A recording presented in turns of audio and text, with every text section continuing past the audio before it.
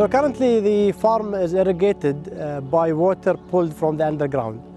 The underground water here is salty, and we have to pass it through a reverse osmosis unit. So this reverse osmosis unit separates the water into two parts. One part is fresh water suitable for irrigation. The other part is saltier than the underground water, and we call it brine.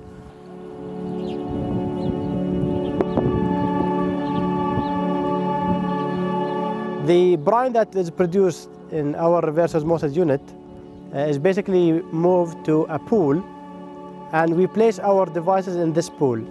Water basically evaporates from the bottom side, and then it goes up and it fills this sphere. And when the night comes, the temperature drops, and then the water condenses inside, and it gets collected from this in this reservoir here.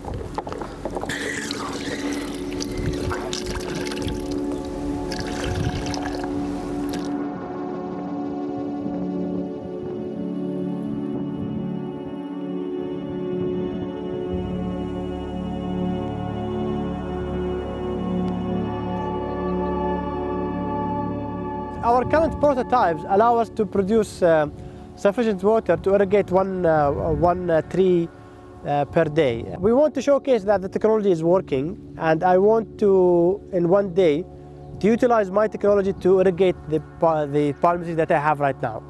If we achieve that goal, then I can grow different crops, palm trees, leafy-based crops, and so on.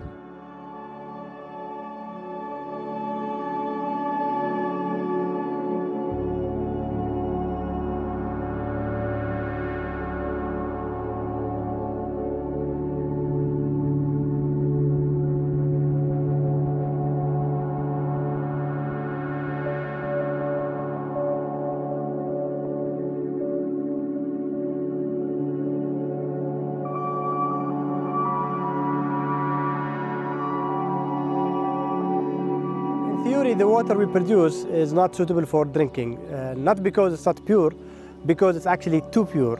You need to add some salt to it to be utilized for drinking purposes. The water we produce is fresh and does not produce a brine as a byproduct.